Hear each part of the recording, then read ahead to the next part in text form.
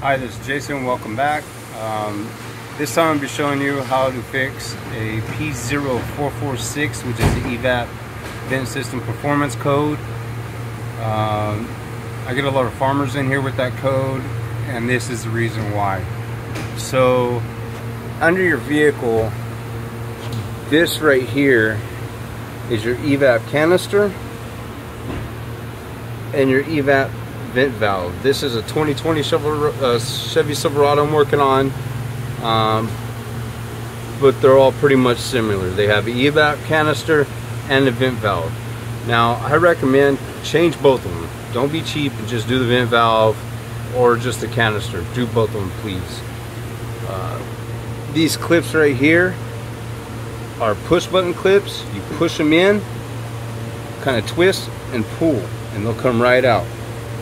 Push it in, twist, and pull. See, they come right out. After you get all these hoses off, there's a 13mm bolt right here. You take that bolt out, the canister will slide right out. Word of advice, over here on the vent valve, see, we got a new vent valve right here. I got a canister, brand new, and I got 5/8" hose.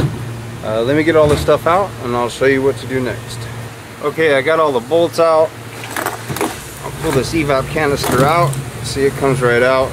It's real heavy, dusty, dirty. The vent valve. Back here, there's a little tab that you could kind of pry out with your screwdriver. This locking clip right here, I use a little pick. There's a little red retaining clip in there that locks it in place. Push it back with my little pick right here. I push the retainer back and then push the clip, is able to come out. Now this vent valve, what you want to do is it runs all the way back to the where the gas cap is and where you fill your gas up. Cut it off. Cut that completely off. We're going to remove this. See how I cut it off? Okay. And also, if your vehicle is hard to fill, this will also help with that also. It's because it's having a restriction and it's not allowing the gas fumes to escape in your gas tank. So I'm going to install the canister on this new vent valve. This new vent valve right here. What you're going to do is this one goes to the canister. This one you are going to cut off. Cut this piece off right here. We're going to cut this piece off, and with this 5/8 hose I got, we're going to run this hose all the way up to the engine compartment instead of back to the gas tank. This will allow for so it don't get clogged back up with dirt. Okay, so I got my EVAP canister put back in. Just push these clips back on, they'll lock into place.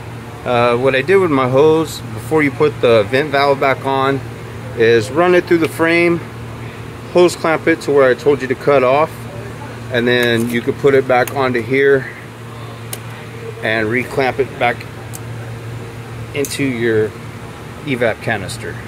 Now this hose right here, we're going to run along the whole frame of the truck and zip tie it down all the way into the motor compartment. So as you can see, I just ran it along the frame right here, zip tied it where I could, ran along the frame all the way up into the motor compartment. Once you get up here, just make sure it is not by the exhaust. If it gets by the exhaust, it will of course melt, which won't be good.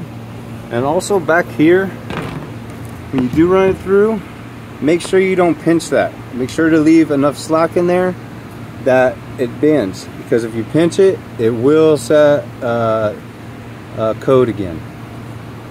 Okay, now that I got my hose ran to the engine compartment, I'm gonna find somewhere to zip tie it off. I'll probably just cut it right here and zip tie it to the frame. And it comes with this filter. All that's in these filters is little tiny foam pieces, you know. That's the only thing catching the dirt and dust from going into there. But yeah, cut this hose, put a clamp on it, insert it, and zip tie it to the frame. Okay, I got it zip tied to the frame right there. Just go in, clear your code, and that's it. Thank you for watching. Like I said, this will take care of any P0446 code on any Chevy GM truck. This one was a newer model. On the older models, it has a gas cap. Also make sure your gas cap is seated. GM also put out a bulletin about this code. That's why you need to run the hose all the way up into the engine compartment instead of back down by the gas cap. Thank you for watching this video. Boop the like button. Please subscribe. Thank you for watching. Until next time.